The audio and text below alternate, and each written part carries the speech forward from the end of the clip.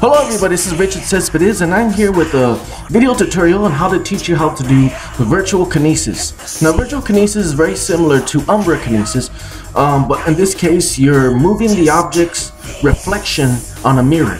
So you're moving the object through the reflection that it projects on a mirror. And it's very similar to umbrakinesis where you move the object through the shadow that it's casting on the wall. Okay, so on to the tutorial. The first thing you want to do is develop your psychokinesis, your telekinesis on regular, things. Not really jumping into virtual kinesis, but basic telekinesis. As you can see there, I'm performing telekinesis on a side wheel type of looking object. It's a big dollar balanced on a needle or nail.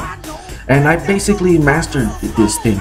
So what you want to do is you have to just do basic telekinesis, try to do side wheels, small ones, and things like that.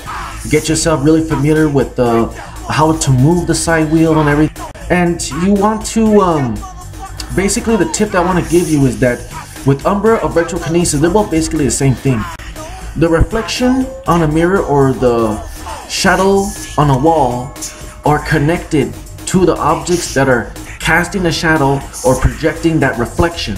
They're both connected solidly together. You have to basically consider the reflection that's on the mirror as if it's the object. Think of the reflection as though it is the object itself. Don't think of it as if it's separate from the object.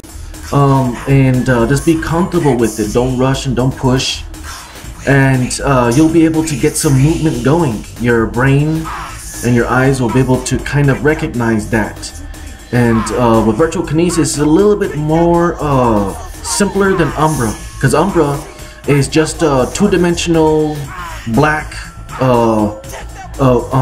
shadow, that's on a wall.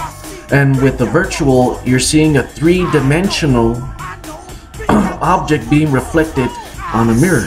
So you get to see the details, the colors, and all the little nuances that you wouldn't with the umbrakinesis and moving a shadow that the object is casting. So just look at the object and consider the reflection that's on the mirror as if it's the object itself. Take your time. Thank you guys. Ricky Cespedes.